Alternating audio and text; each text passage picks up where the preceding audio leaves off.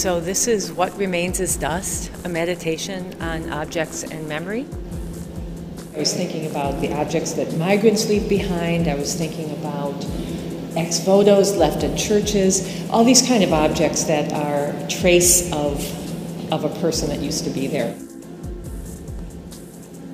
So this exhibition has tables held up by things like walkers and high chairs and wheelchairs and crib backs to remind us of the absent body, and objects from people who have lost someone, and many of them objects from my own family. But many of these things are about as, kind of common off the shelf. And they're not particularly unique, or many of them are not unique.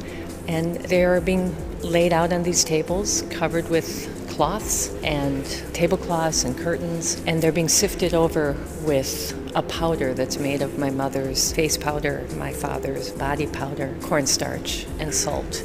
And just like memory, the objects become softened, kind of lose their individual identity and become part of this humble and completely ordinary, but also very evocative of lives lived.